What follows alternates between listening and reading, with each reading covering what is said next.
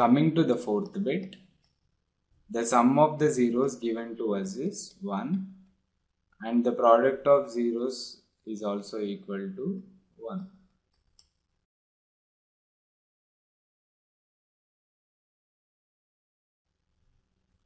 So let the quadratic polynomial be ax square plus bx plus c.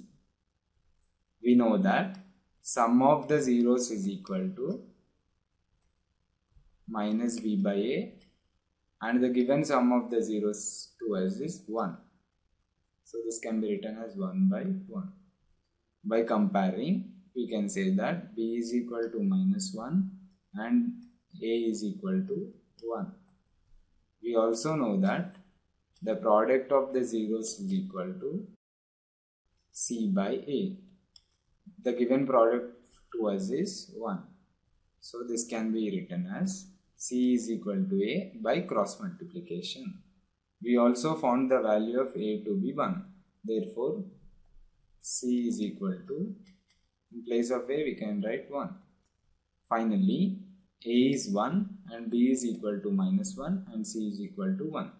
Let us substitute the values of a, b and c in the polynomial ax square plus bx plus c. Then we will get x square minus x plus 1. Hence the required quadratic polynomial is x square minus x plus 1.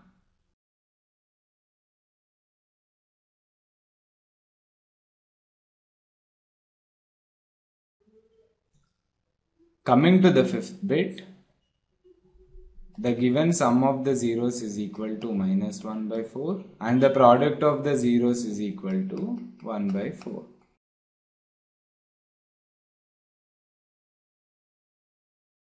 So let us assume the required quadratic polynomial to be ax square plus bx plus c.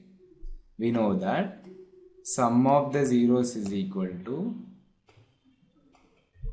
minus b by a and the given sum of zeros is minus 1 by 4. So by comparison we can write minus b is equal to minus 1, that becomes b is equal to 1 and also a is equal to 4 and we know that the product of the zeros is equal to c by a and the given product to us is 1 by 4. So we can write c is equal to a by 4 by cross multiplication. But we found the value of a to be 4. In place of a we can write 4, that is 4 divided by 4, which is equal to 1.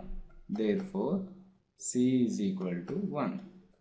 Finally we found the value of a as 4, b as 1 and c as 1. So let us substitute the values of a, b and c in ax square plus bx plus c.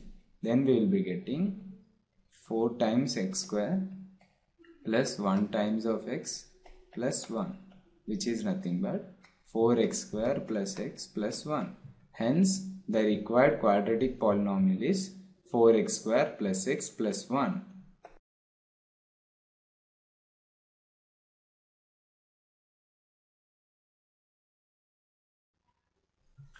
Now coming to the sixth bit, the given sum of the zeros is equal to 4 and the product of the zeros is equal to 1.